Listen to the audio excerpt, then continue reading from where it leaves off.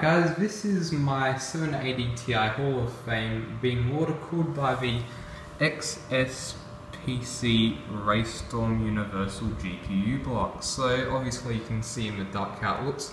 Currently I am doing a leak test, so nothing is connected to my motherboard. As you can not really see, but I've put like a power supply jumper cable there so I can start the power supply without plugging it into the motherboard. So yeah, I'm doing a bit of leak testing. As you can see, the all-in-one I'm using is the Triton all-in-one. I bought it from PC Case here in Australia. It is a pretty reliable CPU cooler, or it's meant to be a CPU all-in-one, but I've obviously hooked it up to my graphics card. So I haven't tested the performance of it yet. I haven't even tested if my graphics card actually works still. I really hope I haven't stuffed anything up. But it is looking quite nice there. I don't see any leaks. I've had all these paper towels everywhere to test if it's been leaking in. Nothing has really leaked, so that's a good sign. I bought basically the same tubing that came with it. I'm pretty sure it was like 3/8/half fittings or something. And I bought some EK compression fittings. I won't bore you with that. But it will be interesting to see what sort of temperatures I get compared to the air cooling on this card when overclocked, and if it gives me much overclocking headroom, so that'll be cool. I'll show you what it looks like in the light.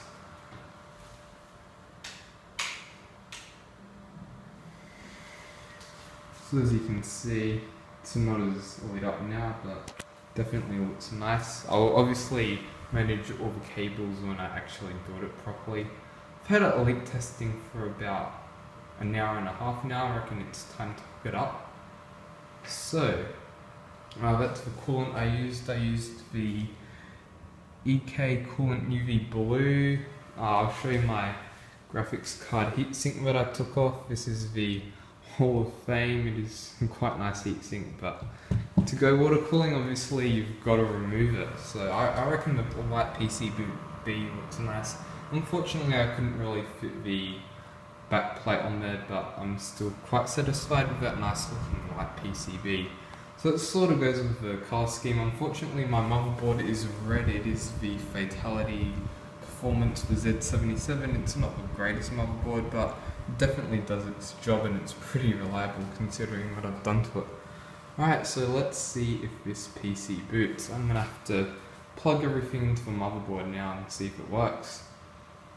Hi everyone, it's Baldrick here, and continuing on from where I left off, the only issue I really had was sort of a leak that came from the cap on my reservoir slash pump slash CPU heatsink. So I didn't screw it in properly and it was leaking a bit. Luckily it didn't damage anything because I wasn't running the PC fully on because it was leak testing, and I managed to fix the leak so it's not leaking anymore because I didn't screw it in properly originally, whereas now I have. So as you can see, I'm using the Triton all-in-one CPU cooler, and I've expanded it to also cool my graphics card, which is a 780 Ti Hall of Fame 3GB edition. So as you can see, the black screws on the PCB is housing the XSPC Raystorm GPU block, which is doing a fairly good job at cooling. I was very impressed by this. Unfortunately, it doesn't cool the VRMs or memory, but luckily the Hall of Fame has decent heatsinks on it already, so I didn't have to really worry about that. It would have been nice to be able to fit the back plate, but unfortunately I couldn't.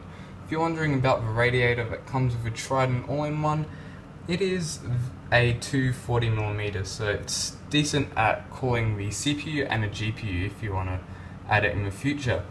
And by the way, if you're adding more than one GPU, you might want to use another radiator just for extra cooling, but for what I'm doing, I'm pretty sure the 240mm radiator should be fine.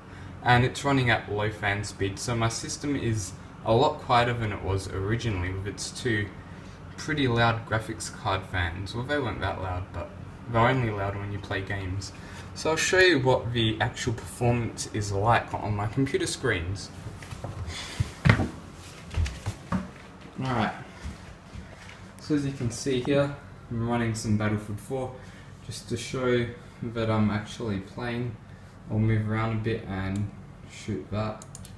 There you go, I destroyed some wooden blocks there.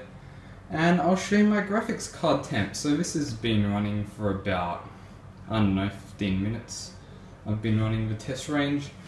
On my GPU temperature, I'm getting 58 degrees Celsius. Don't forget it is summer in Australia and the room temperature is really hot because I don't really have proper air conditioning in here. So it's about 27-26 degrees Celsius in this room. And I've overclocked the 780 Ti HOF to 1249 megahertz. I just put plus 100 and GPU boost takes care of the rest. Obviously it says 0 RPM there for the fan speed. That means I've obviously unplugged the fan to the graphics card. And if you're wondering about my CPU I've got running, it's the 3570K. I've overclocked it to 4.6 gigahertz. And that's running at about 76 degrees, 75 degrees for most cores. It hit a maximum of 80. That may seem pretty hot, but to be honest, it's perfectly fine because it can take up to 105 degrees before being thermally throttled, which is the TJ Max. So yeah, it's great that it runs Battlefield 4 no issue. The temps are pretty decent. I could put the CPU down a bit, but I'm quite happy with my CPU overclock I got. I was originally running it at 4.8 GHz, but that was way too hot. It was hitting near 90 degrees or like 89 degrees, which is basically 90 degrees Celsius. And I don't think that is perfectly healthy for a CPU that is, I guess, 2 years old anyway, so you don't want to stuff up your CPU. So yeah, that's basically it. It's running pretty good temps with the standard 240mm radiator that comes with Triton all-in-one. So I'll show you the PC water cooling again, and that'll probably conclude my video. So there it is, it's running very quiet and nicely. So tell me what you think in the comments below of this video. Are you going to attempt anything like this, or have you ever considered water cooling? Because the all-in-one, if you're not adding a graphics card block, is very easy to install. It's just like installing a, I guess, any CPU heatsink, but adding the graphics card gets a bit tricky because you need to make sure you've got the right fittings, got the right graphics card block, and luckily the XSPC Raystorm actually fit on my 780 Ti, which I was pretty happy about because I sort of took a risk when I was buying it without it saying it supports it. So that's really it, guys. I really hope you enjoyed this video. Tell me if you're going to attempt anything like this with similar components, and I'd like to hear, and I'll probably respond. So thanks for watching, have a nice day.